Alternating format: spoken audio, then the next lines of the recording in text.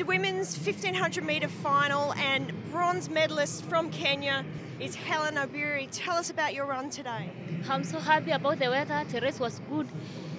When we started, the race was low. We called to pick up. I think I am so grateful for that bronze. I didn't expect that. Yeah.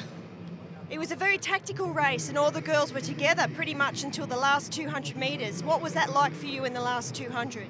What I know in championships, we normally run in 300 meters to go.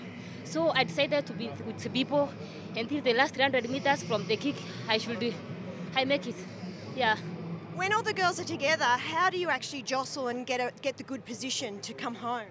In 1500 meters, we normally we push each other. So I knew it would happen, but I tried to get outside in 400 meters to go.